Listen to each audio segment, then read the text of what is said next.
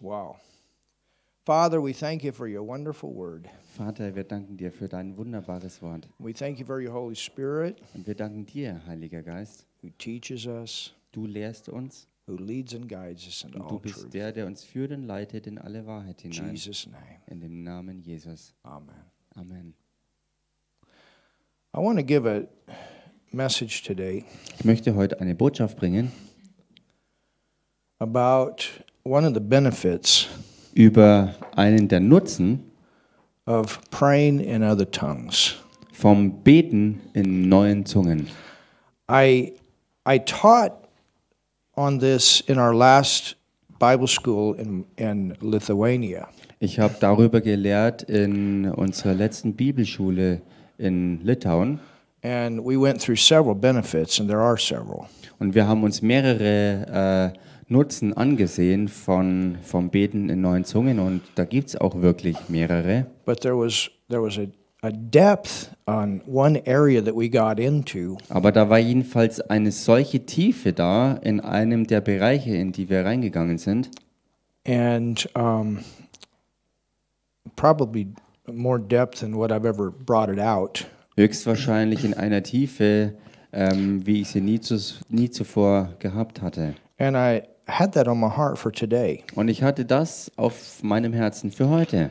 So I want you to open your Bible Ich möchte also, dass ihr heute eure Bibel aufschlagt. to 1 Corinthians, Im 1. Korintherbrief, the 2nd chapter. Kapitel 2.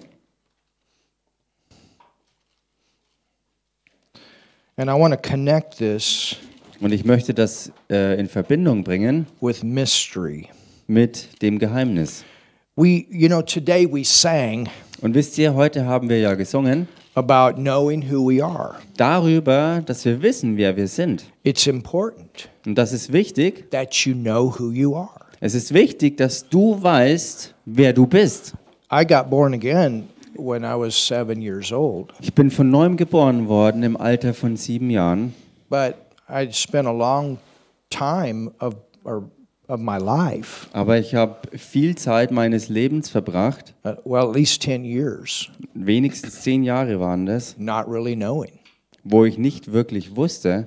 I knew we learned the Old Testament Bible stories and things like that. Also wo ich nicht wirklich wusste, wer ich bin. Also wir haben zwar das Alte Testament auch gründlich gelernt und all diese Geschichten und so weiter. And that's important. Und das ist natürlich auch wichtig. And, we teach the children here.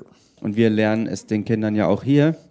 And those things are important. Diese Dinge sind wichtig. But Aber to really know who you are, um wirklich zu wissen, wer du tatsächlich bist, you got to get into the New Testament. dazu musst du ins Neue Testament reingehen. And you got to get into the epistles. Und dazu musst du in die neutestamentlichen Briefe reingehen. And it's in the epistles Denn es steckt in den Briefen, where you learn all this stuff. wo du all diese Dinge lernst. That you're the righteousness of God, that you're a son of God, Dass du zum Beispiel die Gerechtigkeit Gottes bist, wenn du ein Sohn Gottes that you're bist. in him, he's in you. Dass du in ihm bist und er in dir ist. The authority Und die Autorität, that you have in Christ. die du in Christus Jesus hast. And so those things are in what the Bible calls the mystery. Und diese Dinge sind beinhaltet in dem, was die Bibel selbst als das Geheimnis bezeichnet. And the mystery is all of this teaching Und das Geheimnis ist all diese Lehre, that could not be taught in the Old Testament because no one could be born again in the die Old im Alten Testament. Testament so noch gar nicht gelehrt werden konnte, weil zu dieser Zeit der Mensch noch nicht von neuem geboren werden konnte. They were saved, Sie waren zwar errettet, but they weren't born again. aber sie waren noch nicht von neuem geboren. Until Jesus went to the cross, he died, he went to hell and raised from the dead. Nicht bis Jesus Christus selbst kam, um zu leben, dann am Kreuz zu sterben und aus den Toten wieder aufzuerstehen. And when the Old Testament believers died, they went to a place of protection, but they didn't go straight to heaven. Und als die neutestamentlichen Heiligen gestorben sind, sind sie in eine Art Schutzort gekommen und nicht direkt in den Himmel That gegangen. was called Abraham's bosom. Und dieser Ort war Abrahams Schoß genannt. But since the resurrection, Aber seit der Auferstehung, instead of being a servant, we're sons and daughters. anstelle davon, dass wir nur schlicht Knechte wären, sind wir jetzt Söhne und Töchter Gottes. God is our Father. He's not just God. Gott ist unser wirklicher Vater und nicht nur irgendwie halt Gott. Aren't you glad for that? Seid ihr nicht froh darüber? So these mysteries, Diese Geheimnisse also, they need to be revealed in us. sie müssen in uns auch offenbart And werden. the more you know who you are, Und je mehr du weißt, wer du bist, the greater authority you're going to walk in. desto größer wird die Autorität sein, in der du unterwegs bist. You know, religion robs the joy, or Weißt it du? pushes it down. Religion raubt die Freude und tritt all das nieder. But when you know who you are, Aber wenn du weißt, wer du bist, you got joy, you got peace, hast du Freude und Frieden. because you know how to draw from all of that that's in you. Denn du weißt dann, wie du von all dem schöpfen kannst, was in dir ist. You know who you are and you walk in who you are. Du weißt, wer du bist und du wandelst in dem, wer du bist. So in 1 Corinthians 2, Im 1. Korintherbrief also, Kapitel 2, I want to read verse 6. da möchte ich euch Well, lesen, let's just begin in the beginning. also von Anfang an. And I'm going to let you read it in German for the sake of time up to verse 8. Aus Zeitgründen lesen wir jetzt nur auf Deutsch, und zwar die Verse 1 bis 8. And everybody read it together with Martin. 1. Korintherbrief, Kapitel 2, und lasst es uns alle zusammen laut lesen. Da steht: So bin auch ich, meine Brüder, als ich zu euch kam, nicht gekommen, um euch in hervorragender Rede oder Weisheit das Zeugnis Gottes zu verkündigen. Denn ich hatte mir vorgenommen, unter euch nichts anderes zu wissen, als nur Jesus Christus, und zwar als Gekreuzigten. Hallelujah. That's the foundation. Das ist das Fundament. Halleluja. Und ich war in Schwachheit und mit viel Furcht und Zittern bei euch. Und meine Rede und meine Verkündigung bestand nicht in überredenden Worten menschlicher Weisheit, sondern in Erweisung des Geistes und der Kraft, Hallelujah. damit euer Glaube nicht auf Menschenweisheit beruhe, sondern auf Gottes Kraft. Amen. Amen. There's a difference. Da ist ein Unterschied. Wir reden allerdings Weisheit unter den Gereiften, aber nicht die Weisheit dieser Weltzeit, auch nicht der Herrscher dieser Weltzeit, die vergehen, sondern wir reden Gottes Weisheit im Geheimnis, die Say it again. verborgene. Say it again. Also wir reden Gottes Weisheit im Geheimnis. Say it again. Wir reden Gottes Weisheit im Geheimnis. There's that word mystery. Und genau hier steckt dieses bestimmte Wort Geheimnis. All right, keep going. Die verborgene, die Gott vor den Weltzeiten zu unserer Herrlichkeit vorherbestimmt hat. Now, let me make a comment. Und lasst es mich kurz kommentieren. In Ephesians 3, Im Epheserbrief Kapitel 3 Paul tells us sagt uns Paulus, that this mystery was hidden dass dieses Geheimnis verborgen gehalten to war, be revealed for our time, or Das the ist- time of the church. dass es in unserer Zeit, also dem Gemeindezeitalter, aufbewahrt war, dass es darin offenbart wird, All right, keep going. die keiner der Herrscher dieser Weltzeit erkannt hat, denn wenn sie erkannt hätten, so hätten sie den Herrn der Herrlichkeit nicht gekreuzigt. Why? Und warum? Because it turned out better, not worse. Weil es hinterher besser geworden ist und nicht schlechter. Hallelujah. Halleluja. The devil had his greatest day of victory and he had his greatest time of defeat. Der Teufel hatte gleichzeitig seinen größten Tag des Sieges, genauso wie auch den entscheidenden Tag seiner Niederlage. All right, keep going. Sondern, wie geschrieben steht, was kein Auge gesehen und kein Ohr gehört und keinem Menschen ins Herz gekommen ist, was Gott denen bereitet hat, die ihn lieben. So he's talking about up until this time that Paul's writing. Also er redet von der Zeit bis hin zu dem Moment, wo Paulus das jetzt schreibt. Eye hath not seen, nor ear heard, neither have entered into the heart of man. Was kein Auge gesehen hat, was kein Ohr gehört hat und was in kein Menschenherz gekommen ist. This was all this revelation that was waiting, this New Testament revelation that was waiting. Das war all diese gesamte Offenbarung, die wartete, all diese neutestamentliche Offenbarung, die bis dahin gewartet hatte. All right, keep going. Uns aber hat es Gott geoffenbart durch seinen Geist, denn der Geist erforscht alles, auch die Tiefen Gottes. Hallelujah. Halleluja! That's a powerful verse. Das ist so ein kraftvoller Vers. But God hath revealed them, revelation, Aber Gott hat es ihnen offenbart. Er hat wirklich Offenbarung geschenkt. by His Spirit. The Holy Spirit is the teacher. He's the one that gives revelation. Durch seinen Geist, denn der Heilige Geist ist der Lehrer und er ist es, der die Offenbarung schenkt. For the Spirit searcheth all things, yea, the deep things of God. Denn der Geist erforscht alles, auch die Tiefen Gottes. Verse 11. Vers 11. Denn wer von den Menschen kennt die Gedanken des Menschen, als nur der Geist des Menschen, der in ihm ist? So kennt auch niemand die Gedanken Gottes, als nur der Geist Gottes. Hallelujah. Wir aber haben nicht den Geist der Welt empfangen, sondern den Oh, Geist, that's der powerful. aus Gott ist, so dass wir wissen können, Halleluja. was uns von Gott geschenkt ist. We have the Holy Spirit to show us those things. Wir haben den Heiligen Geist empfangen, der uns diese Dinge alle zeigt. What things? Welche Dinge denn? The things that are in the mystery. All das, was Teil des Geheimnisses And ist. those things that are in the mystery is what is found in Paul's letters. Und das, was Teil des Geheimnisses ist, ist das, was man in den Briefen des Paulus findet. John had some of it. James, Jude. Und Johannes hatte einiges davon, Jakobus hatte einiges davon, Judas hatte einiges davon. It was all this who you are in Christ revelation. Es war all das, was diese Offenbarung von dem, wer wir sind, in Christus Jesus. I mean, just alone, go into the book of Ephesians and underline all the places where it says in Him, by Him,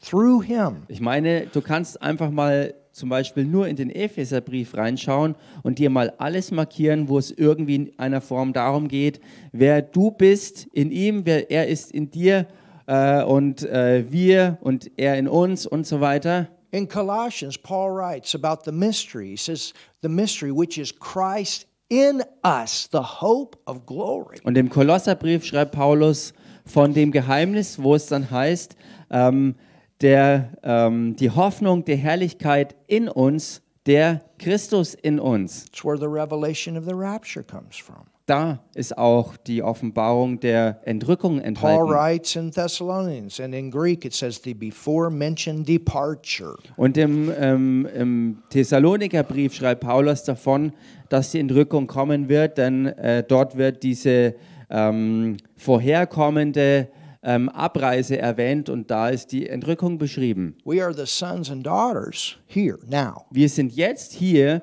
die Söhne und Töchter And Gottes. when we come back after Jesus has come to take us away and we come back with Him, we're coming back as the bride. Und wenn wir zurückkommen, nachdem Jesus Christus uns mit sich mitgenommen hat, werden wir mit ihm zurückkehren als seine Braut. But we're the church.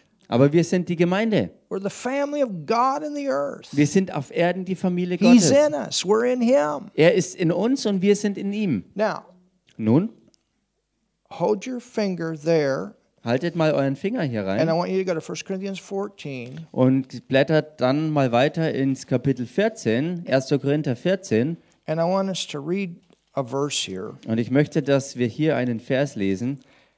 In verse 2, Vers 2.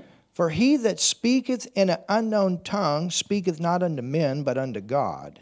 Denn wer in Sprachen redet, der redet nicht für Menschen, sondern für Gott. For no man understandeth him, Denn niemand versteht es, howbeit sondern in the Spirit im Geist. he speaks what? Was spricht er da? He speaks what? Was spricht er im Geist? He speaks what? Er redet was? Mystery, Geheimnis. Er redet Geheimnisse im Geist. Go back to 1 Corinthians 2, Geht zurück zu 1. Korinther 2 and let's look at this next verse. und lasst uns den nächsten Vers anschauen.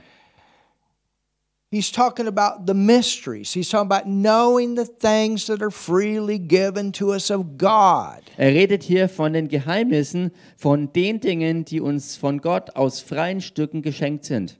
the Holy Spirit being the one that gives the revelation. Und der Heilige Geist, der gegeben wurde, um die Offenbarung davon zu geben. Jesus mentioned it in the parable in Mark 4. Und Jesus hat das auch angesprochen in diesem Gleichnis aus Markus 4. And he said that those that are converted, they'll be able to understand the mystery. Hallelujah. Und er sagte, diejenigen, die bekehrt sind, werden die sein, die die Geheimnisse verstehen werden. So you get born again, you change, you become a new creation in Christ. Du wirst also von neuem geboren, bist vollkommen verwandelt worden und in Christus Jesus eine ganz neue Schöpfung geworden. Now look at verse 13. Und schaut euch jetzt also damit Vers 13 an. Which things also we speak not in words which man's wisdom teacheth, Und davon reden wir auch nicht in Worten, die von menschlicher Weisheit gelehrt sind, but which the Holy Ghost teacheth. sondern in solchen,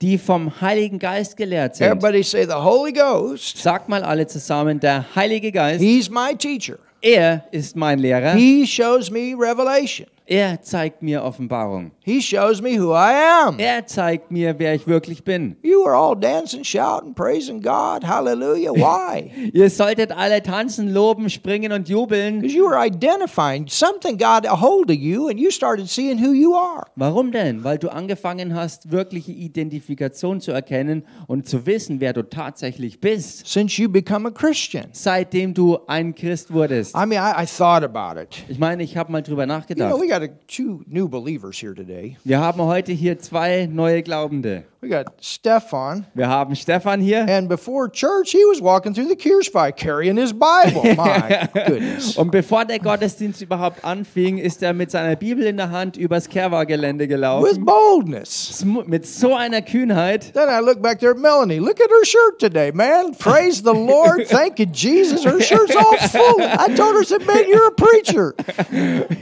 Und, She's not called to the pulpit. She's out there representing Jesus. Und dann She never would have done that 6 months ago. No chance. Halleluja. Schaut euch hier hinten Melanie an. Schaut euch ihr Shirt an, was sie heute anhat, wo wirklich Lobpreis Gottes drauf ist, wo Jesus hochgehoben wird. Mit so einer Kühnheit auch. Vielleicht ist sie nicht dazu berufen, am Pult zu stehen, aber sie repräsentiert da draußen in Freiheit und Kühnheit wirklich Jesus Christus. Halleluja. What the Word of God and the power of the Holy Spirit does in a person's life. Das hätte sie vor einem halben Jahr noch nicht so gemacht wahrscheinlich. Und was die Kraft Gottes wirklich anstellt im Leben von Menschen und wie Menschen wirklich verwandelt And you werden. get stronger and stronger as you know who you are in Christ. I'm talking about outwardly. Und je mehr du weißt, wer du in Christus bist, wirst du dich auch immer mehr äußerlich verwandeln und wirst stärker und stärker und immer stärker im Herrn. Now look at this verse. Nun schau dich jetzt diesen Vers an. It says, Da heißt's, which the Holy Ghost teacheth, sondern in solchen, die vom Heiligen Geist gelehrt sind, comparing spiritual things with spiritual. indem wir Geistliches erklären. The Greek says this is so powerful. Und im Griechischen wird es so And ausgedrückt, it comes out this way in the Amplified Bible. und in der erweiterten Übersetzung kommt das auch so rüber, Combining indem Verbindungen geschaffen werden and interpreting und Interpretierungen spiritual language von geistlichen Sprachen with spiritual truth. mit geistlichen Wahrheiten. When you're talking in tongues, Wenn du in Zungen sprichst, yes, we pray for different needs and different situations, ja, wir beten für verschiedene Situationen und Bedürfnisse,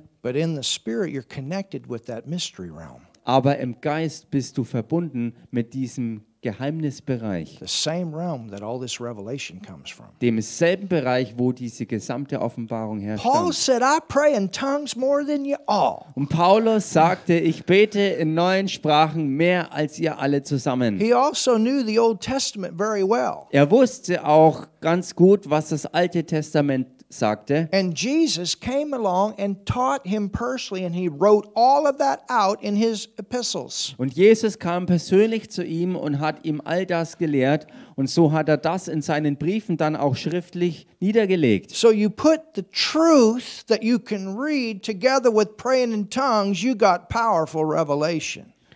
Wenn du also diese diese Schriftwahrheiten nimmst und das mit Beten kombinierst, dann kommt ganz richtig starke Offenbarung hervor. That's one of the benefits. Und das ist einer der Nutzen And davon. there's a lot more. Und da ist noch sehr viel mehr. And so I encourage you, Und so ermutige ich euch, pray in the Spirit betet im Geist and meditate the Word. und meditiert über dem Wort. Don't sit there and do ums and that's the devil. Sie setzt sich nicht hin und It's just plain the devil. wiederhole irgendwelche Mantras, denn das ist vom Teufel. This yoga stuff is nothing but a counterfeit. Yoga-Zeugs ist nichts als eine Fälschung. When you meditate, you want to meditate this word. Denn wenn du meditieren willst, dann musst du über dem Wort nachsinnen. Meditate this word. Das ist wahre Meditation, über Gottes Wort nachsinnen. And as you're meditating, Und so wie du das Wort meditierst, pray in tongues. I do it many times. bete dabei in Zungen und das tue ich I'm oft. sitting there reading the word. Ich sitze dort, lies das Wort und bete gleichzeitig in Zungen. Or as you're praying in tongues, bring those Bete scriptures up. Lord, what are you saying? What are you saying? in Zungen und schau dir die Schriften an, sprich sie aus und frag gleichzeitig den Herrn, was willst du mir damit sagen? I heard Kenneth Hagin say this one time. Ich habe gehört, wie Kenneth Hagin Folgendes mal sagte. He said, I got more revelation Er sagte, ich habe mehr Offenbarung from the empfangen Word of God. in Gottes I'm Wort. not talking about memorized scripture, Und er redet nicht davon, einfach nur Schriftstellen but I'm auswendig zu talking about lernen, when the Word of God comes alive in you. sondern ich meine jetzt hier, wenn Gottes Wort wirklich in dir lebendig wird. You got it and say, yes, I got it. Du He spoke to me. hast es empfangen und dir ist es auch aufgegangen und wie ein Blitz ist dir klar geworden, das, was du gesprochen hast, ist wirklich aus dieser Herzensoffenbarung entstanden. And he said, Und er sagte, I got more revelation ich habe mehr Offenbarung empfangen in 1 year in einem Jahr from the Word of God aus Gottes Wort her, after I was baptized with the Holy Spirit nachdem ich die Taufe im Heiligen Geist empfangen hatte and started speaking in tongues und angefangen hatte, in Zungen zu reden, than 14 years before I got saved. als 14 Jahre von der Zeit an, wo ich errettet war. Is that powerful? Ist das nicht stark? So I tell you what, Also ich sage euch was, we ought to be far advanced wir sollten wirklich weit vorgeschritten sein. and knowing and who we are in Christ In dem Wissen, wer wir wirklich in Christus than sind. just someone that's born again. Im Vergleich zu jemand, der einfach nur irgendwie halt von neuem geboren ist. So I tell you, church, Ich sage euch, Gemeinde, keep praying in tongues. betet weiter in neuen Zungen. Keep reading that word. Keep hearing that word. Lest weiter dieses Wort, hört euch weiter dieses Wort And an. remember, the center is the epistles, and then go back and you see the manifestation of it in the life of Jesus. Und erinnert euch daran, das Zentrum von diesem Geheimnis, von dieser Offenbarung ist in den neutestamentlichen Briefen zu sehen. Und dann gehst du weiter zurück und siehst die Manifestation von all dem im Leben von Jesus. And you see the types and shadows. Und du siehst dann später im Alten Testament die Typen und Schattenbilder daraufhin. Amen. Halleluja, Amen. Have you learned something today? Habt ihr heute was gelernt? Powerful, isn't it? Kraftvoll, oder? Thank you, Jesus. Danke, Jesus. And keep that joy flowing. Und halte also diesen Freudenstrom am Laufen. Yes, Lord. Ja, ja. Father, we thank you for your wonderful word today. Vater, wir danken dir für dein wundervolles And for Wort heute. great joy in your house today. Und für große Freude heute in deinem Haus. And Lord, as we go from this place, Und Herr, so wie wir von diesem Ort weggehen, use us in a mighty way. gebrauche uns auf mächtige Art und Weise. This day, this week. Heute und diese Woche. Hallelujah. Halleluja. If anybody needs healing in their body, stand up. I'm going to pray for you right now. Wenn jemand körperlich Heilung braucht, dann steh doch auf und dann beten wir da rein. Thank you, Lord. Danke, Herr. Hallelujah. Thank you, Lord. All right, super. Danke, Herr. We're a healthy church. Yes, Helen? Eine gesunde Gemeinde. Halleluja. What? Yeah, come. Cheyenne, come up here. Cheyenne, komm doch mal auch her. You're going to pass your healing along. Du gibst deine Heilung einfach I weiter. mean, you think about it. People pass sickness along. Let's pass healing along. Ich meine, denk mal drüber nach. Auf der einen Seite sind Menschen, die Krankheit weiterreichen und so ist es jetzt, dass Heilung weitergereicht wird. Which ear is it? Oh, yeah, I know what you're talking about. I understand. Okay. All right, Cheyenne, put your hand right there. Okay, Cheyenne, deine Hand leg mal bitte da drauf. Thank you, Lord. Halleluja. Danke, Herr. And she's baptized in the Holy Ghost too, so Sie ist auch getauft im Heiligen Geist. thank you, Lord. Danke, Herr.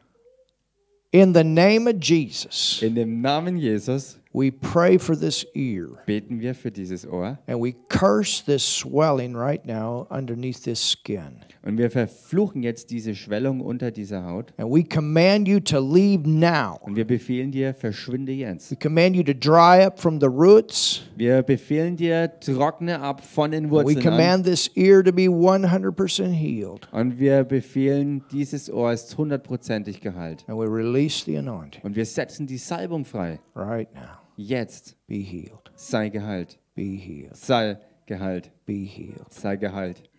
Be healed. Sei geheilt. No more complications Keine Komplikationen mehr with this ear mit diesem Ohr and no more swelling. und keine Schwellung mehr. In Jesus' name. In Jesu Namen. Hallelujah. Halleluja. Amen. Amen. Whoa.